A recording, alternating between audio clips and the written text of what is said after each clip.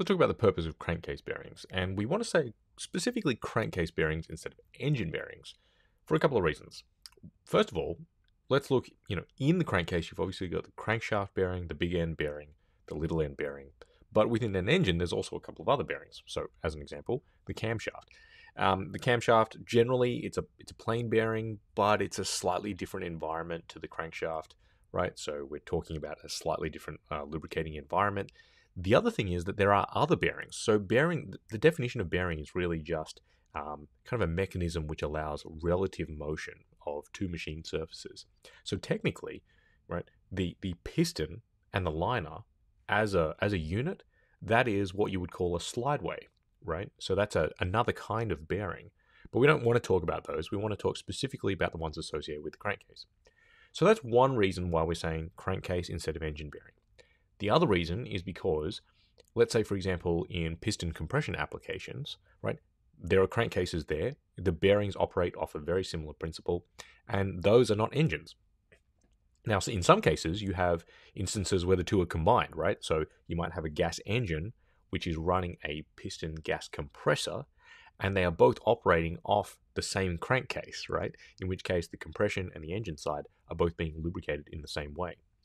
So there's a couple of variations on this, and for the purposes of this discussion, let's call it a crankcase bearing.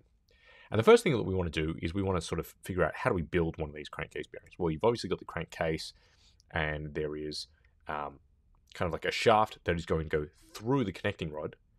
There's two bearing shells which go either side of that, and then you've got the connecting rod and the pin. They're obviously held together by a couple of bolts, and we tighten everything up. There's kind of a hierarchy here. Where at all possible, we want to protect the crankshaft, right? The reason we want to protect the crankshaft is because, number one, it's the most expensive bit of kit out of the three components here, but also it's the most difficult to replace, right? And that's one reason for making sure that we prioritize protection of the crankshaft. Then after that, we have the connecting rod, right? Connecting rod, you've only got two other components, right? There's the bearing shell and the connecting rod. Well, to replace either of them, you roughly have to go through the same process, but obviously the connecting rods are much more expensive than the bearing shells. So we should think of in this kind of system of three different components, we should think of the bearing as the one that is going to sacrifice itself to protect the other two components. When you look in detail, look at the space between those, right? So the bearing shell is supposed to really have almost like an interference fit with the connecting rod and the pin. And the lubricant is supposed to go through the bearing shell and sandwich itself between the bearing shell and the crankshaft. That is going to be a very, very thin film of lubricant. Now, technically, it's called thick film lubrication because it's a hydrodynamic bearing.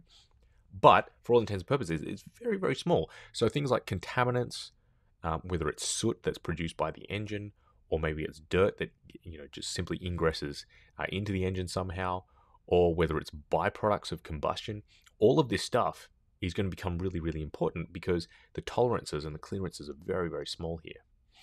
So let's go to our engine, and let's say specifically what kind of motion are we dealing with here. So if we zoom in on the particular area of interest, in this picture, the crankshaft is rotating clockwise, right? And if you want to say the journal within the bearing is also rotating in a clockwise direction. So let's say, for example, that we are on the power stroke, right? So we've just had a controlled explosion that has happened above the piston. And so the force is being transmitted from the piston through the connecting rod in a downward fashion.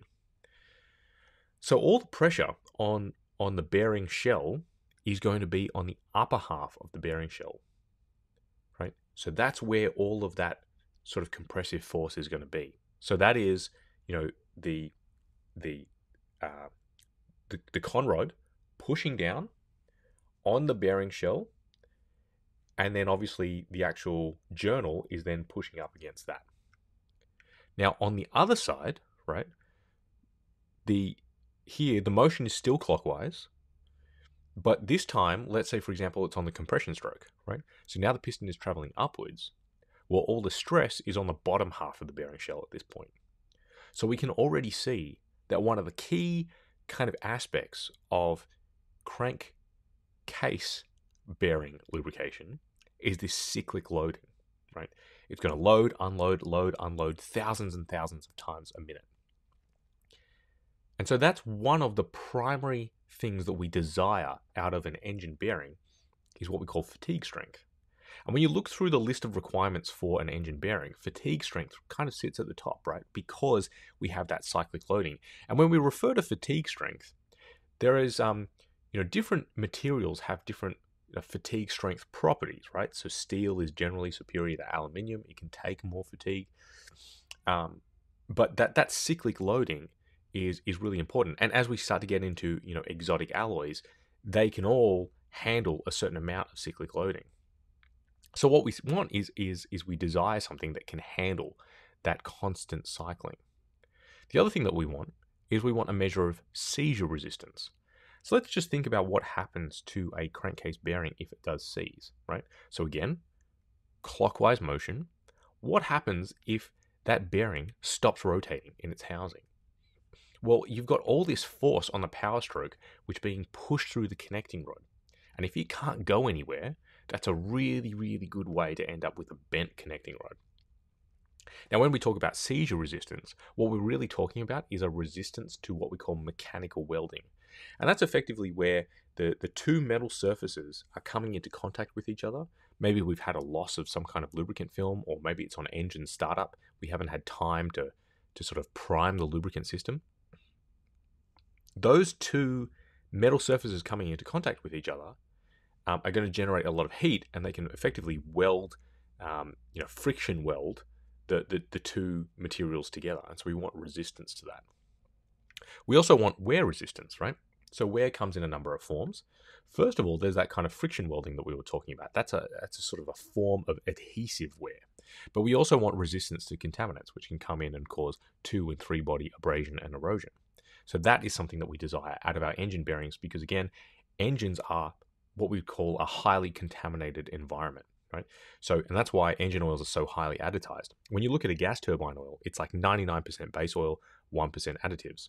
But because an engine oil is such a dirty environment, it's like 80 to 90% base oil, and the remainder is made up by additives. So it's a highly additized product to deal with all those contaminants.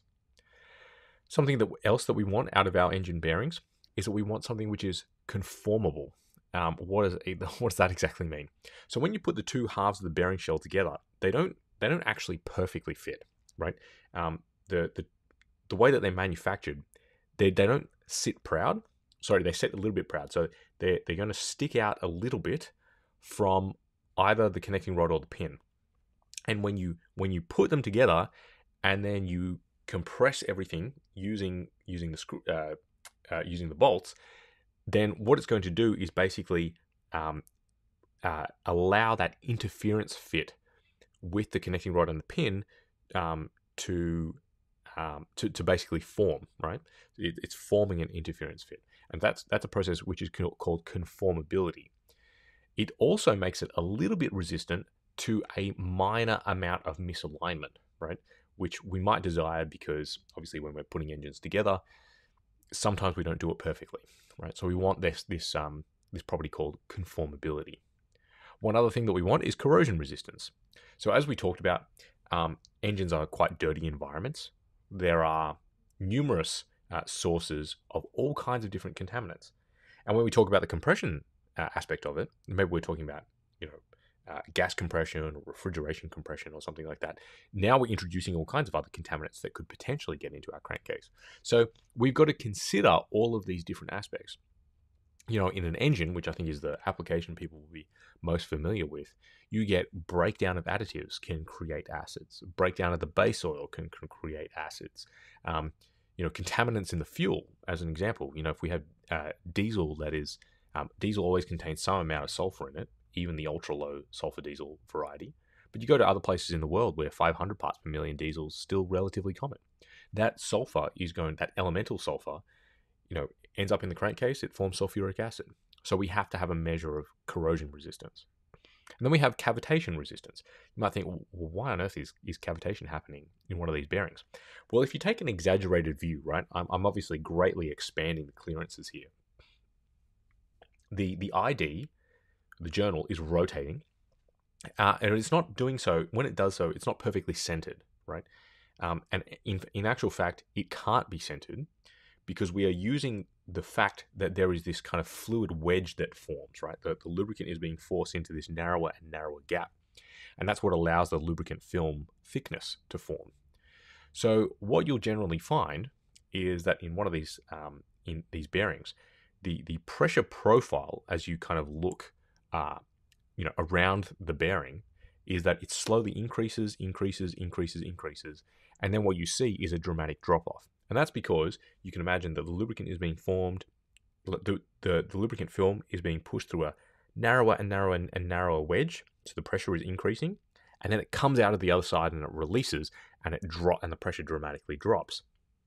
Well, whenever we see a kind of like a discontinuity in pressure, whether it's a rapid increase or a rapid decrease, then this is often a source of problems, right? When you see a rapid decrease in pressure, this is usually where you can end up with cavitation problems. And so on the backside of this bearing is where you are likely to see cavitation. One last one, which I didn't realize was an actual word, is something called embedability, right? Now, this goes back to our initial idea that we want to preserve the crank shaft wherever possible because it is the far more expensive and more important component. So what we mean by this is, let's say, for example, we have a contaminant and it gets forced into this narrow gap, right? The lubricant film, remember, the ID is the crankshaft. And so what we want is for that contaminant, it can't go anywhere, right? Where's it going to go? So if it has to go somewhere, we want it to embed in the bearing shell.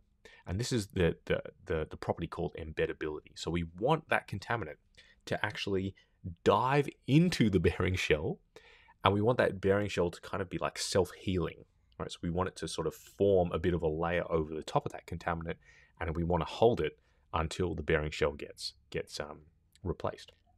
So that's a sort of an interesting property that I had never really come across before. So anyway, so crankcase bearings, very, very important, but in some ways kind of sacrificial, right? So you want them to sacrifice themselves for the sake of the connecting rod and the crankshaft.